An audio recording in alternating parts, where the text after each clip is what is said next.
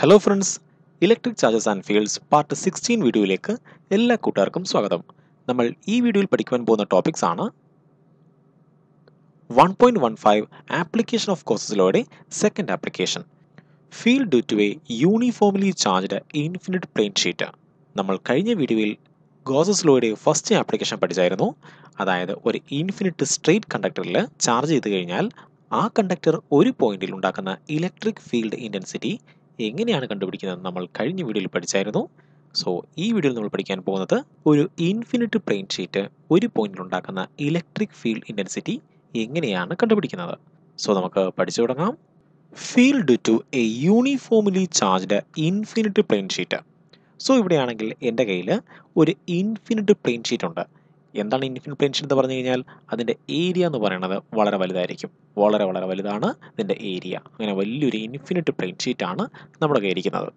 ഇനി ഞാനിതിനെ ചാർജ് ചെയ്യാൻ പോവുകയാണ്. നമുക്കറിയാം, ഒരു പ്ലെയിൻ ഷീറ്റിനെ ചാർജ് ചെയ്ത് കഴിഞ്ഞാൽ ചാർജ് എന്ത് ചെയ്യും?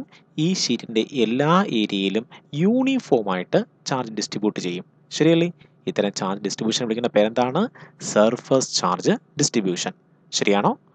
സോ ഇവിടെയാണെങ്കിൽ ഈ പ്ലേറ്റിൽ യൂണിഫോമായിട്ട് ചാർജ് ഡിസ്ട്രിബ്യൂട്ട് ആയിട്ടുണ്ട്. ഇനി പ്ലേറ്റ്സിനെ ചാർജ് ചെയ്യുമ്പോൾ ഉള്ള മറ്റൊരു പ്രത്യേകതയുണ്ട്. എന്താണ്? ഒരു പ്ലേറ്റിനെ ചാർജ് ചെയ്യുമ്പോൾ അതുണ്ടാക്കുന്ന electric field uniform electric field ആയിരിക്കും. അതായത് അവയുടെ ഇലക്ട്രിക് ഫീൽഡ് ലൈൻസ്, ഈ പ്ലേറ്റ് ഉണ്ടാക്കുന്ന ഇലക്ട്രിക് ഫീൽഡ് ലൈൻസ് എങ്ങനെയാണ് പോകുന്നത്? പാരലായിട്ട് പോകും. ശരിയല്ലേ? ഇത് പോസിറ്റീവ് ചാർജുള്ള പ്ലേറ്റ് ആണ്. അതുകൊണ്ട് എന്ത് ചെയ്യും? ഇലക്ട്രിക് ഫീൽഡ് ലൈൻസ് പ്ലേറ്റിൽ നിന്നും അകന്നു പോകും, പുറത്തേക്ക് പോകും. ഇത് നെഗറ്റീവ് ചാർജ് ആയിരുന്നെങ്കിലോ ഈ ഇലക്ട്രിക് ഫീൽഡ് ലൈൻസ് തിരിച്ചിങ്ങോട്ട് വന്നേ. ശരിയല്ലേ? ഇങ്ങോട്ട് വരച്ചേനെ നമ്മൾ. ഇത് പോസിറ്റീവ് ചാർജ് ആയതുകൊണ്ട് ഇലക്ട്രിക് ഫീൽഡ് ഇങ്ങനെയാണ് പോകുന്നത്. ഈ ഇലക്ട്രിക് ഫീൽഡിലെ ഒരു പോയിന്റ് ആണ് നമ്മുടെ പോയിന്റ് പി. എനിക്ക് ഈ പോയിന്റിലെ ഇലക്ട്രിക് ഫീൽഡ് ഇൻറ്റൻസിറ്റി എത്രയെന്നാണ് അറിയേണ്ടത്. സോ നമ്മളിവിടെ എന്താണ് പഠിക്കാൻ പോകുന്നത്? ഒരു യൂണിഫോംലി ചാർജ്ഡ് ഇൻഫിനിറ്റ് പ്ലേറ്റ് ഉണ്ട്. അതുണ്ടാക്കുന്ന ഫീൽഡ്, ഒരു പോയിന്റിൽ ഉണ്ടാക്കുന്ന ഫീൽഡ് എത്രയാണ്, ഇലക്ട്രിക് ഫീൽഡ് ഇൻറ്റൻസിറ്റി എത്രയെന്നാണ് എനിക്കറിയേണ്ടത്. ഇനി ഈ പി എന്ന പോയിന്റ് നമ്മുടെ പ്ലേറ്റിൽ നിന്നും എത്ര അകലത്തിലാണെന്ന് അറിയാമോ? ഈ പ്ലേറ്റിൽ നിന്നും 6 അകലത്തിലാണ്. ഈ അകലമാണ് 6 ഡിസ്റ്റൻസ് അകലത്തിലാണ് നമ്മുടെ പി എന്ന പോയിന്റ് നിൽക്കുന്നത്. നമുക്ക് ഈ പി എന്ന പോയിന്റിലെ ഇലക്ട്രിക് ഫീൽഡ് ഇൻറ്റൻസിറ്റി എത്രയെന്നാണ് കണ്ടുപിടിക്കേണ്ടത്. നമുക്കറിയാം, ഗോസസ് ലോ കൊണ്ട് ഏതെങ്കിലും ഒരു പോയിന്റിലെ ഇലക്ട്രിക് ഫീൽഡ് ഇൻറ്റൻസിറ്റി കണ്ടുപിടിക്കണമെങ്കിൽ ആ പോയിന്റ് ഉൾപ്പെടുത്തിക്കൊണ്ട് നമ്മളൊരു ഗോസിയൻ സർഫസിനെ പരിഗണിക്കണം. ശരിയല്ലേ? സോ ഗോസസ് ലോ കൊണ്ട് ഏതെങ്കിലും ഒരു പോയിന്റിന്റെ ഇലക്ട്രിക് ഫീൽഡ് ഇൻറ്റൻസിറ്റി കണ്ടുപിടിക്കണമെങ്കിൽ ആ പോയിന്റും കൂടെ ഉൾപ്പെടുത്തിക്കൊണ്ട് എന്ത് ചെയ്യണം? നമ്മളൊരു ഗോസിയൻ സർഫസിനെ പരിഗണിക്കണം. ഇനി വേറെ പ്രത്യേകതയുണ്ട്. ഈ പോയിന്റിലെ ഇലക്ട്രിക് ഫീൽഡ് ഇൻറ്റൻസിറ്റിക്ക് കാരണമായ ചാർജ് ആ ഗോസിയൻ സർഫസിന്റെ ഉള്ളിലായിരിക്കണം, അകത്തായിരിക്കണം. ശരിയല്ലേ? സോ ഇത്രയും കാര്യം ആലോചിക്കണം. എന്താണ്? ഗോസസ് ലോ കൊണ്ട് ഏതെങ്കിലും ഒരു പോയിന്റിലെ ഇലക്ട്രിക് ഫീൽഡ് ഇൻറ്റൻസിറ്റി കണ്ടുപിടിക്കണമെങ്കിൽ ആ പോയിന്റും കൂടെ ഉൾപ്പെടുത്തിക്കൊണ്ട് വേണം നമ്മൾ ഗോസിയൻ സർഫസിനെ പരിഗണിക്കാൻ. ഇനിയാണെങ്കിൽ ഈ പോയിന്റിലെ ഇലക്ട്രിക് ഫീൽഡ് ഇൻറ്റൻസിറ്റി കാരണം ഏത് ചാർജ് ആണോ ആ ചാർജ് ഗോസിയൻ സർഫസിന്റെ ഉള്ളിൽ വരണം. കാര്യം മനസ്സിലായോ? സോ ഇവിടെയാണെങ്കിൽ ഞാനൊരു ഗോസിയൻ സർഫസിനെ പരിഗണിക്കാൻ പോവുകയാണ്. ഇതൊരു ബോക്സ് ആണ്. സോ ഗോസിയൻ സർഫസ് എന്ന് പറയുന്നത് ഒരു ബോക്സ് ആയിട്ട് എടുത്തിരിക്കുകയാണ്. ആ ബോക്സിൽ ഒരു പോയിന്റ് ആണ് പോയിന്റ് പി. ഇനി ബോക്സിനകത്തുള്ള ചാർജ് എന്താണ്? ബോക്സിനകത്താണെങ്കിൽ ഇത്രയും ഏരിയയിൽ എത്ര ചാർജ് ഉണ്ടോ അത്രയും ചാർജ് ബോക്സിനകത്തുണ്ട്. ശരിയല്ലേ? ഈ ഏരിയയിൽ എത്ര ചാർജ് ഉണ്ടോ അത്രയും ചാർജ് നമ്മുടെ ഗോസിയൻ സർഫസിന്റെ ഉള്ളിലുണ്ട്. ഇത് ഒറ്റ ബോക്സ് ആണ്. മനസ്സിലാവുന്നുണ്ടോ? ഇത് രണ്ട് ബോക്സ് അല്ല, ഇതൊരു ഒറ്റ ബോക്സ് ആണ്. ഈ ബോക്സിനുള്ളിലാണ് ഇത്രയും ചാർജ് ഇരിക്കുന്നത്. ഈ ബോക്സിന്റെ ക്രോസ് സെക്ഷണൽ ഏരിയയാണ് ഈ ഏരിയയാണ് എ എന്ന് പറയുന്നത്. സോ ബോക്സിന്റെ ക്രോസ് സെക്ഷണൽ ഏരിയയാണ് എ എന്ന് പറയുന്നത്. അങ്ങനെയെങ്കിൽ ഇവിടുത്തെ ഏരിയ എത്രയാണ്? ഈ ഏരിയയും എ തന്നെയാണ്. ശരിയല്ലേ? ഇവിടുത്തെ ഏരിയ എത്രയാണ്? ഈ ഏരിയയും എ തന്നെയാണ്. ഇനി ഈ എ എന്ന ഏരിയയിൽ ഗോസിയൻ സർഫസിനകത്തുള്ള ഏരിയയാണ് എ. ശരിയല്ലേ? ഈ എ എന്ന ഏരിയയിൽ ക്യൂ ചാർജ് ഉണ്ടെന്ന് കരുതുക. സോ ഈ ഏരിയയിൽ എത്ര ചാർജ് ഉണ്ട്? ക്യൂ ചാർജ് ഉണ്ട്. അങ്ങനെയെങ്കിൽ നമുക്ക് പറയാം, ഗോസിയൻ സർഫസിനകത്ത് എൻക്ലോസ് ചെയ്ത് വെച്ചിരിക്കുന്ന, അടച്ചു വെച്ചിരിക്കുന്ന ചാർജ് എത്രയാണ്? Q charge. നമുക്ക് സർഫസ് ചാർജ് ഡെൻസിറ്റി എടുക്കാം. Sigma which is equal to Q divide by A. ശരിയല്ലേ? ഏരിയ എത്രയാണ്? എ ആണ്. ഗോസിയൻ സർഫസിനകത്തുള്ള ആകെ ചാർജ് ക്യൂവും ആ ചാർജ് ഇരിക്കുന്ന ഏരിയ എയുമാണ്. അങ്ങനെയെങ്കിൽ sigma which is equal to Q by A. Sigma എന്താണ്? Surface charge ഡെൻസിറ്റിയാണ്. ശരിയല്ലേ? അങ്ങനെയെങ്കിൽ നമുക്ക് പറയാം ഗോസിയൻ സർഫസിനുള്ളിൽ എൻക്ലോസ് ചെയ്ത് വെച്ചിരിക്കുന്ന ചാർജ്, അടച്ചു വെച്ചിരിക്കുന്ന charge Q which is equal to എത്രയാണ്? Sigma A. കാര്യം മനസ്സിലായോ? സോ ഞാനിവിടെയാണെങ്കിൽ ഒരു വശം മാത്രമേ എടുത്തിട്ടുള്ളൂ. നിങ്ങൾ ഈ രണ്ട് വശം പരിഗണിച്ചാൽ ഇതിന് ബാക്കിലും ഒരു ഏരിയ ഉണ്ട്, അവിടെയും ചാർജ് ഉണ്ടെന്ന് പറഞ്ഞു കഴിഞ്ഞാൽ 2Q. ശരിയല്ലേ? ഇത്രയും ഏരിയയിലെ ചാർജാണ് Q, ഇത്രയും ഭാഗത്തെ ഏരിയ ആണ് എ. ഇനി ഇതിൻ്റെ ബാക്കിലും എന്തുണ്ട്? ഇതുപോലെ ഏരിയയും ചാർജും ഉണ്ട്. ശരിയല്ലേ? അങ്ങനെയെങ്കിൽ 2Q divide by 2A. So 2 × 2 എന്ത് ചെയ്യും? ക്യാൻസൽ ആയി പോകും.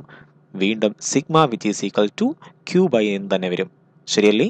സോ എങ്ങനെ വേണമെന്ന് നിങ്ങൾക്ക് കോൺസെപ്റ്റ് എടുക്കാം. എങ്ങനെ എടുത്തു കഴിഞ്ഞാലും sigma which is equal to എങ്ങനെ വരും? ക്യൂ ഡിവൈഡ് ബൈ എന്ന് വരും. ശരിയല്ലേ? അങ്ങനെയെങ്കിൽ Q which is equal to sigma A. ഇനി നിങ്ങൾക്ക് ഇങ്ങനെ സംശയം വരാം, എന്തുകൊണ്ടാണ് ഗോസിയൻ സർഫസ് ഇങ്ങനെ ബോക്സ് ആയിട്ട് എടുത്തത്?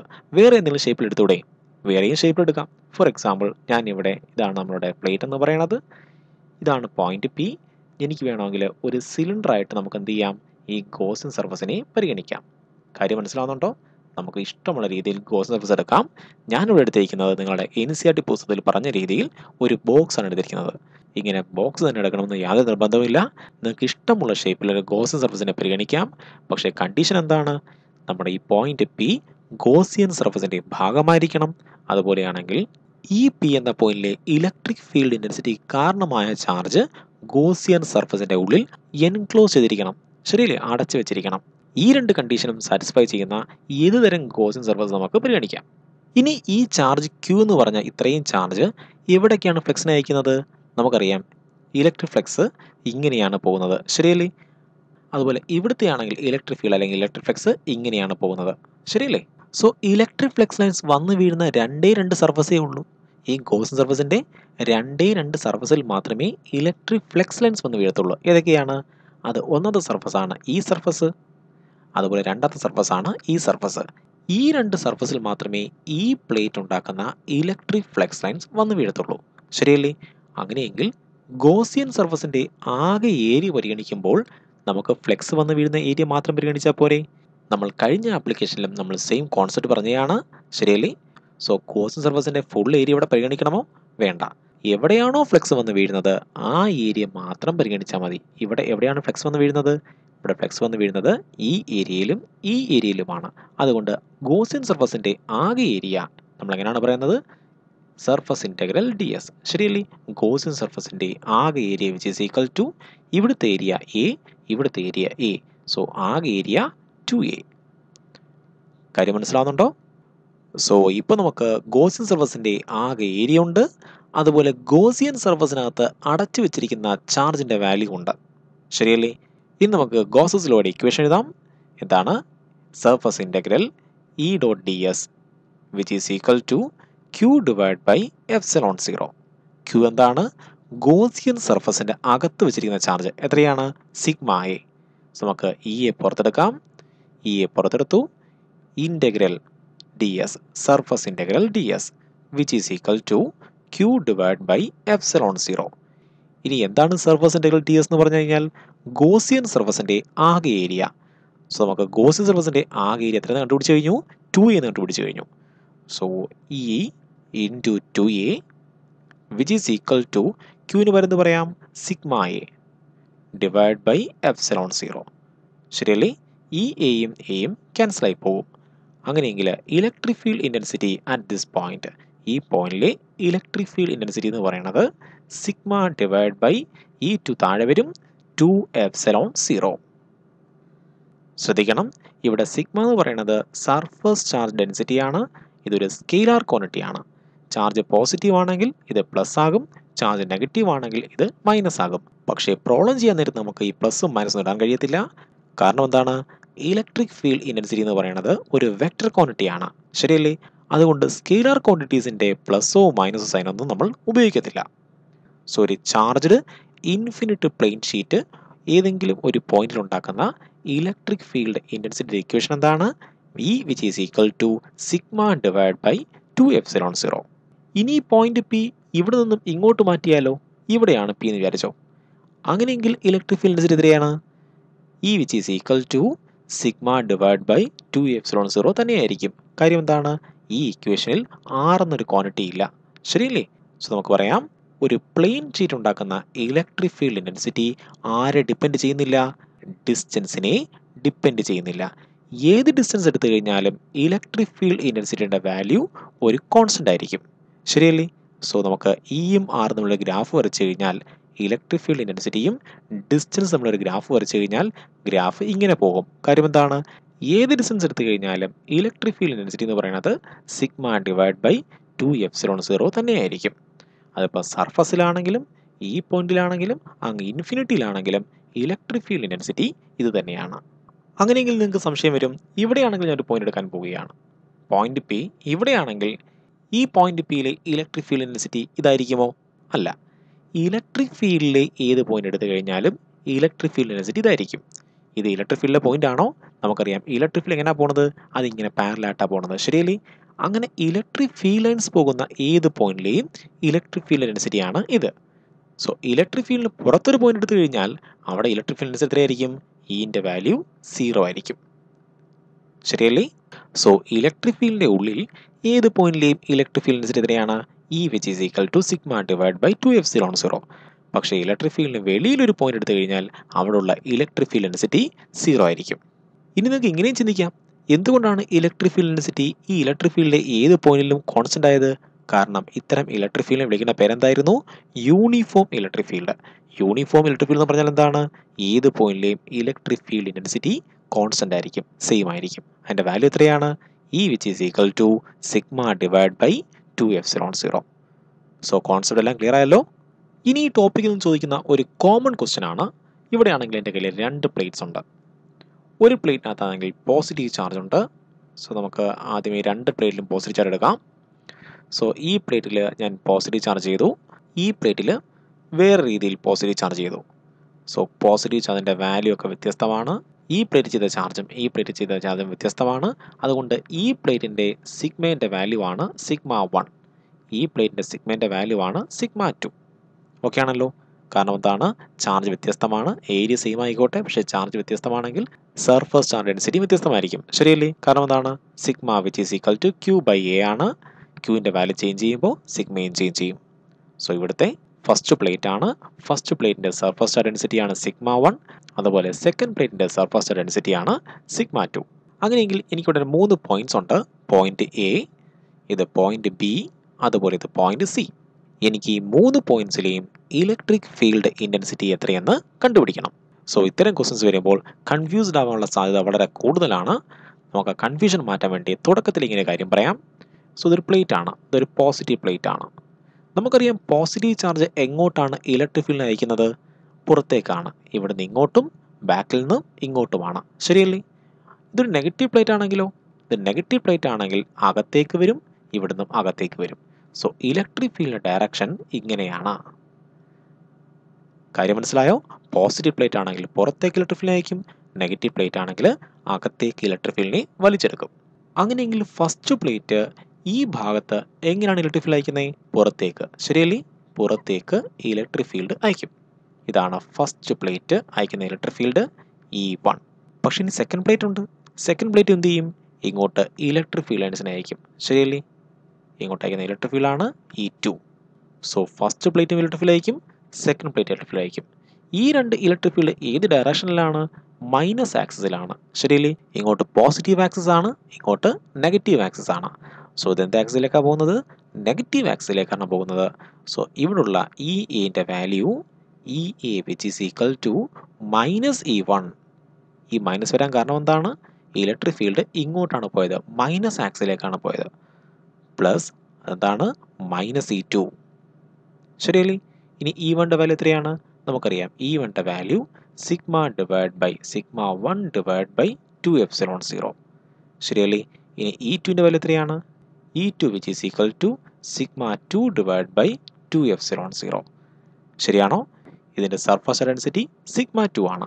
സോ സെക്കൻഡ് പ്ലേറ്റ് ഉണ്ടാക്കുന്ന ഇലക്ട്രിക് ഫീൽഡ് ഡെൻസിറ്റി E2 എന്ന് പറയുന്നത് sigma 2 divide by 2ε0. First plate ഉണ്ടാക്കുന്ന ഇലക്ട്രിക് ഫീൽഡ് ഡെൻസിറ്റി എന്ന് പറയുന്നത്, ഒരു പോയിന്റ് ഉണ്ടാക്കുന്ന electric field density E1 which is equal to sigma 1 divide by 2ε0. അങ്ങനെയെങ്കിൽ വിച്ച് ഈസ് ഈക്വൽ ടു എൻ്റെ വാല്യൂ എന്താണ്? മൈനസ് നമ്മൾ അതുപോലെ എഴുതി, E1 പകരം പറയാം സിഗ്മ 1 ഡിവൈഡ് ബൈ 2f00. ഇനി പ്ലസ് അതുപോലെ എഴുതി, മൈനസ് അതുപോലുണ്ട്. E2 പകരം എന്ത് പറയാം, സിഗ്മ 2 ഡിവൈഡ് ബൈ 2f00.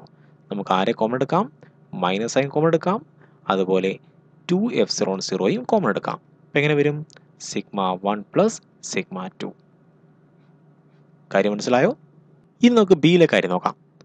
ബിയിലാണെങ്കിൽ ഈ ഫസ്റ്റ് പ്ലേറ്റ് എങ്ങനെ ഇലക്ട്രിക് ഫീൽഡ് അയക്കും, അതിങ്ങനെ അയക്കും, ശരിയല്ലേ? E1 ഇങ്ങനെയായിരിക്കും, E2 ഇങ്ങനെയായിരിക്കും, സെക്കൻഡ് പ്ലേറ്റ് പുറത്തേക്ക് അയക്കും, ശരിയല്ലേ? ഫസ്റ്റ് പ്ലേറ്റ് പുറത്തേക്ക് എന്ന് പറഞ്ഞാൽ ഇങ്ങനെയാണ്, പക്ഷേ സെക്കൻഡ് പ്ലേറ്റ് എന്ന് പറഞ്ഞാൽ പുറത്തേക്ക് ഇങ്ങനെയാണ്, ശരിയല്ലേ? സെക്കൻഡ് പ്ലേറ്റ് ഇങ്ങനെ അയക്കും, ഫസ്റ്റ് പ്ലേറ്റ് ഇങ്ങനെയും അയക്കും, ശരിയാണോ? സോ ഇതാണ് E2. സോ പോയിന്റ് ബിയിൽ രണ്ട് ഇലക്ട്രിക് ഫീൽഡ് ഉണ്ട്, E1 ഇങ്ങനെയും E2 ഇങ്ങനെയും.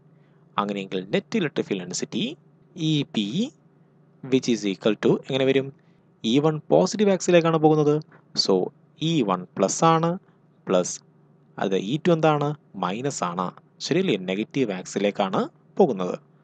വിച്ച് ഈസ് ഈക്വൽ ടു എന്താണ്, sigma 1 divide by 2f00 plus ഇതെന്താണ്, minus sigma 2 divide by 2f00. നമുക്ക് ആരെ കോമൺ എടുക്കാം, 1 ഡിവൈഡ് ബൈ 2f00 കോമൺ എടുക്കാം. അപ്പം എങ്ങനെ വരും, സിഗ്മ 1 മൈനസ് സിഗ്മ 2 എന്ന് വരും. കാര്യം മനസ്സിലായോ? ഇനി നമുക്ക് പോയിന്റ് സി എടുക്കാം. ഈ പ്ലേറ്റ് എന്ത് ചെയ്യും, പോയിന്റ് സിയിലേക്ക് ഇങ്ങോട്ട് പുറത്തേക്ക് ഇലക്ട്രിക് ഫീൽഡ്, ഫസ്റ്റ് പ്ലേറ്റ് ഉണ്ടാകുന്ന ഇലക്ട്രിക് ഫീൽഡാണ് E1, അതിനെ പുറത്തേക്ക് അയക്കും. സെക്കൻഡ് പ്ലേറ്റ് എന്ത് ചെയ്യും, അതും പുറത്തേക്ക് ഇലക്ട്രിക് ഫീൽഡ് അയക്കും, E2 ഇങ്ങനെ ആയിരിക്കും, ശരിയല്ലേ? സോ ഈ സി എന്ന് പറയുന്നത്, ഇലക്ട്രിക് ഫീൽഡ് അറ്റ് സി എന്ന് പറയുന്നത് ഈ രണ്ട് ഇലക്ട്രിക് ഫീൽഡിൻ്റെ സമ്മാണ്. സോ E1 എന്ന് പറയുന്നത് പോസിറ്റീവ് ആക്സിലേക്കാണ് പോകുന്നത്, സോ പ്ലസ് ആണ്, പ്ലസ് E2 എന്തായിരിക്കും, പോസിറ്റീവ് ആക്സിലേക്കാണ് പോകുന്നത്, അതുകൊണ്ട് E2 പ്ലസ് ആണ്. വിച്ച് ഈസ് ഈക്വൽ ടു എത്രയാണ്, sigma 1 divide by 2f00 plus ഇതെത്രയാണ്, sigma 2 divide by 2f00, ശരിയല്ലേ? നമുക്ക് ആരെ കോമൺ എടുക്കാം, 1 ഡിവൈഡ് ബൈ 2f00 കോമൺ എടുക്കാം. അപ്പം എങ്ങനെ വരും, സിഗ്മ 1 പ്ലസ് സിഗ്മ 2 എന്ന് വരും. കാര്യം മനസ്സിലായോ? സോ ഇങ്ങനെ കണക്ക് വരുമ്പോൾ നമ്മൾ അറിഞ്ഞിരിക്കേണ്ട ഒരു കാര്യമാണ്, പോസിറ്റീവ് ആക്സിസും നെഗറ്റീവ് ആക്സിസും പരിഗണിച്ച് വേണം കണക്ക് ചെയ്യാൻ. ഇനി നമുക്ക് മറ്റൊരു കോൺസെപ്റ്റ് നോക്കാം, അതും വളരെ ഇമ്പോർട്ടൻറ്റ് കോൺസെപ്റ്റ് ആണ്. ഇവിടെയാണെങ്കിൽ എൻ്റെ കയ്യിൽ രണ്ട് പ്ലേറ്റ്സ് ഉണ്ട്. ഇവിടെ ഒരു പ്ലേറ്റിന് പോസിറ്റീവ് ചാർജ് ആണ്, സോ ഇതാണ് ഫസ്റ്റ് പ്ലേറ്റിന് പോസിറ്റീവ് ചാർജ്, അതുപോലെ സെക്കൻഡ് പ്ലേറ്റിന് ഈക്വൽ ആയിട്ടുള്ള നെഗറ്റീവ് ചാർജ്.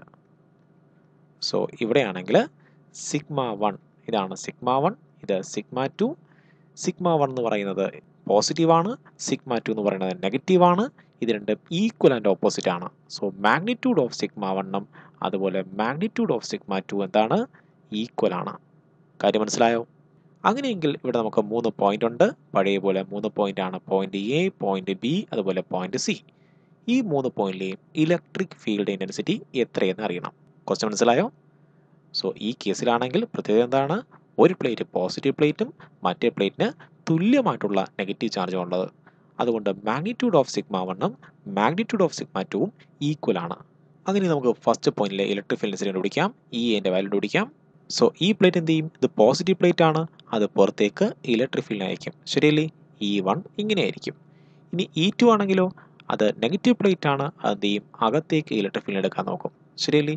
സോ E2 ഇങ്ങനെ എടുക്കും ഇലക്ട്രിക് ഫീൽഡിനെ, ശരിയാണോ? E2 ഇങ്ങനെ ആയിരിക്കും പോകുന്നത്. അങ്ങനെയെങ്കിൽ എൻ്റെ value which is equal to some of E1 plus E2 ആണ്, ശരിയല്ലേ? പക്ഷേ E2 പോസിറ്റീവ് ആക്സിലേക്കാണ് പോകുന്നത്, E1 നെഗറ്റീവ് ആക്സിലേക്കാണ് പോകുന്നത്. സോ E1 മൈനസ് ആണ്, E2 എന്താണ്, പ്ലസ് ആണ്. കാര്യം മനസ്സിലായോ? Which is equal to E1ൻ്റെ value എത്രയാണ്, E1ൻ്റെ വാല്യൂ ആണ് മൈനസ്, നമ്മൾ അതുപോലെ എഴുതി, സിഗ്മ 1 ഡിവൈഡ് ബൈ 2f00. ഇനി പ്ലസ് നമ്മൾ അതുപോലെ എഴുതി, E2 എത്രയാണ്, സിഗ്മ 2 ഡിവൈഡ് ബൈ 2f00. നമുക്ക് ആരെ കോമൺ എടുക്കാം, 1 ഡിവൈഡ് ബൈ 2f00 കോമൺ എടുത്തു. ഇവിടെ അങ്ങനെ വരും, മൈനസ് സിഗ്മ 1 എത്ര വരും, plus sigma 2. Electric field intensity എന്ന് പറയുന്നത് ഒരു വെക്ടർ ക്വാണ്ടിറ്റി ആയതുകൊണ്ട് നമുക്ക് ഈ സിഗ്മ 1ൻ്റെയും സിഗ്മ 2ൻ്റെയും മാഗ്നിറ്റ്യൂഡ് മാത്രമേ എഴുതത്തുള്ളൂ ഇവിടെ, ശരിയല്ലേ? സോ സിഗ്മ 1 സിഗ്മ 2ൻ്റെയും മാഗ്നിറ്റ്യൂഡ് മാത്രമേ എഴുതത്തുള്ളൂ. ആ മാഗ്നിറ്റ്യൂഡ് എന്താണ്, ഈക്വൽ ആണ്. So sigma 1, if sigma 1 which is equal to sigma 2 magnitude of sigma 1 sigma 2 equal ആണെങ്കിൽ ഇതിൻ്റെ ഫുൾ വാല്യൂ 0 ആയിട്ട് പോകും. ശരിയല്ലേ? So electric field at A എന്ന് പറയുന്നത് എന്തായിട്ട് മാറും? 0 ആയിട്ട് മാറും. ഇത് നമുക്ക് ബി എന്ന പോയിന്റിലെ ഇലക്ട്രിക് ഫീൽഡ് ഡെൻസിറ്റി കണ്ടുപിടിക്കാം. ബി എന്ന പോയിന്റിൽ ഈ പ്ലേറ്റ് ഉണ്ടാക്കുന്ന ഇലക്ട്രിക് ഫീൽഡ് ഇങ്ങനെയായിരിക്കും, പുറത്തേക്കായിരിക്കും. ശരിയല്ലേ? E1 ഇങ്ങനെയും E2 ഇങ്ങനെയാണ്, അകത്തേക്കാണ്. ശരിയല്ലേ? E2 അകത്തേക്കാണ്. കാര്യം എന്താണ്? നെഗറ്റീവ് പ്ലേറ്റ് അകത്തേക്ക് ഇലക്ട്രിക് ഫീൽഡ് അയക്കും. സോ E2ൻ്റെ ഇലക്ട്രിക് ഫീൽഡ് ഇങ്ങനെയും E1ൻ്റെ ഇലക്ട്രിക് ഫീൽഡ് പുറത്തേക്കുമാണ്. പക്ഷേ ഇവിടെ നോക്കുമ്പോൾ നമുക്ക് രണ്ടും സെയിം ഡയറക്ഷൻ ആയിട്ട് തോന്നും. ശരിയല്ലേ? So EB which is equal to, ഇത് രണ്ടും പോസിറ്റീവ് ആക്സിലേക്കാണ് പോകുന്നത്. So E1 plus E2 which is equal to, E1ൻ്റെ വില എത്രയാണ്? Sigma 1 divide by 2 epsilon 0. E2ൻ്റെ വില എത്രയാണ്? Sigma 2 divide by 2 epsilon 0. ശരിയല്ലേ? നമുക്ക് ആരെ കോമൺ എടുക്കാം? 1 ഡിവൈഡ് ബൈ 2 എപ്സിലോൺ 0 കോമൺ എടുത്തു കഴിഞ്ഞാൽ നമുക്ക് കിട്ടും, നമുക്കറിയാം സിഗ്മ 1ൻ്റെയും സിഗ്മ 2ൻ്റെയും മാഗ്നിറ്റ്യൂഡ് സിഗ്മ ആയിട്ട് എടുത്തു കഴിഞ്ഞാൽ സിഗ്മ 1 പ്ലസ് സിഗ്മ 2 എന്ത് കിട്ടും? 2 സിഗ്മ. ശരിയല്ലേ? So 1 divide by 2 epsilon 0 2 sigma. ഈ 2 സിഗ്മ എങ്ങനെ വന്നത്? സിഗ്മ 1ഉം സിഗ്മ 2ഉം ഈക്വൽ ആണ്. ആർക്ക് ഈക്വൽ ആണെങ്കിൽ? സിഗ്മ ഒരു ക്വാണ്ടിറ്റിക്ക് ഈക്വൽ ആണെങ്കിൽ നമുക്ക് പറയാം സിഗ്മ 1 പ്ലസ് സിഗ്മ 2 2 സിഗ്മയാണ്. ഈ 2ഉം 2ഉം ക്യാൻസൽ ആയി പോകും. സോ രണ്ട് പ്ലേറ്റുകൾക്ക് ഇടയിലുള്ള electric field density sigma divide by epsilon 0 ആണ്. വളരെ വളരെ ഇമ്പോർട്ടൻറ്റ് കോൺസെപ്റ്റ് ആണ്. രണ്ട് പ്ലേറ്റുകളുണ്ട്, അവയുടെ ഏരിയ തുല്യമാണ്, അതുപോലെ അവയ്ക്ക് ഈക്വൽ ആൻഡ് ഓപ്പോസിറ്റ് ചാർജുമാണെങ്കിൽ രണ്ട് പ്ലേറ്റുകൾക്ക് ഇടയിലുള്ള ഇലക്ട്രിക് ഫീൽഡ് ഡെൻസിറ്റി എത്രയാണ്? സിഗ്മ ഡിവൈഡ് ബൈ എപ്സിലോൺ 0 ആണ്.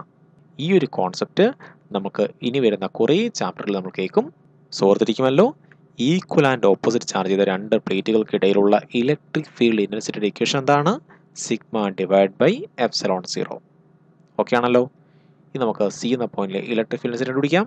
സി എന്ന പോയിന്റിൽ ഫസ്റ്റ് പ്ലേറ്റ് പുറത്തേക്ക് ഇലക്ട്രിക് ഫീൽഡ് ഉണ്ടാക്കും. E1 ഇങ്ങനെയായിരിക്കും, പക്ഷേ E2 ഇങ്ങനെയായിരിക്കും, അകത്തേക്കായിരിക്കും. ശരിയല്ലേ? നെഗറ്റീവ് ചാർജ് അകത്തേക്ക് ഇലക്ട്രിക് ഫീൽഡ് ഉണ്ടാക്കും. സോ E2 ഇങ്ങനെയായിരിക്കും. അങ്ങനെയെങ്കിൽ EC which is equal to E1 positive ആണ് പ്ലസ് E2 എന്താണ്? നെഗറ്റീവ് ആണ്. ശരിയല്ലേ? Which is equal to E1ൻ്റെ value എത്രയാണ്? Sigma divide by 2 epsilon 0. നമുക്ക് സിഗ്മ 1 സിഗ്മ 2ന് പകരം സിഗ്മ എന്ന് പറഞ്ഞാൽ മതി. ഇനി പ്ലസ് ഇനി എന്താണ്? മൈനസ് E2ൻ്റെ വാല്യൂ എത്രയാണ്? Sigma divide by 2 epsilon 0. ശരിയല്ലേ? സോ ഇത് ചെയ്യുമ്പോൾ നമുക്ക് ആൻസർ എത്ര വരും? 0 ആയി പോകും. കാര്യം മനസ്സിലായോ? സോ രണ്ട് പ്ലേറ്റുകൾക്ക് ഈക്വൽ ആൻഡ് ഓപ്പോസിറ്റ് ചാർജ് ഉണ്ട്, അല്ലെങ്കിൽ സർഫസ് ചാർജ് ഡെൻസിറ്റി എന്ന് പറയുന്നത് ഈക്വൽ ആൻഡ് ഓപ്പോസിറ്റ് ആണ്. അങ്ങനെയെങ്കിൽ പ്ലേറ്റുകൾക്ക് പുറത്തുള്ള ഇലക്ട്രിക് ഫീൽഡ് ഡെൻസിറ്റി എത്രയാണ്? 0 ആയിട്ട് പോകും. ശരിയല്ലേ? പ്ലേറ്റുകൾക്ക് പുറത്ത് ഇലക്ട്രിക് ഫീൽഡ് ഡെൻസിറ്റി 0 ആണ്. പ്ലേറ്റുകൾക്ക് ഇടയിൽ ഇലക്ട്രിക് ഫീൽഡ് ഡെൻസിറ്റി എത്രയാണ്? സിഗ്മ ഡിവൈഡ് ബൈ എപ്സിലോൺ 0 ആണ്. കാര്യം മനസ്സിലായോ? സോ ഇത് നിങ്ങൾ അറിഞ്ഞിരിക്കേണ്ട വളരെ വളരെ ഇമ്പോർട്ടൻറ്റ് കോൺസെപ്റ്റ് ആണ്. ഇതോടുകൂടി ഇൻഫിനിറ്റ് പ്ലെയിൻ ഷീറ്റിന്റെ ഇലക്ട്രിക് ഫീൽഡിനെ കുറിച്ചുള്ള എല്ലാത്തരം കോൺസെപ്റ്റുകളും നമ്മൾ ഡിസ്കസ് ചെയ്ത് കഴിഞ്ഞു. ഞാൻ ഈ വീഡിയോയുടെ വൈൻഡ് അപ്പ് ചെയ്യാൻ പോവുകയാണ്. ഈ വീഡിയോ നിങ്ങൾക്ക് ഉപകാരപ്പെട്ടെന്ന് പ്രതീക്ഷിക്കുന്നു. നമുക്ക് കൂടുതൽ ടോപ്പിക്സുമായി അടുത്ത വീഡിയോയിൽ കാണാം. Have A nice study. By.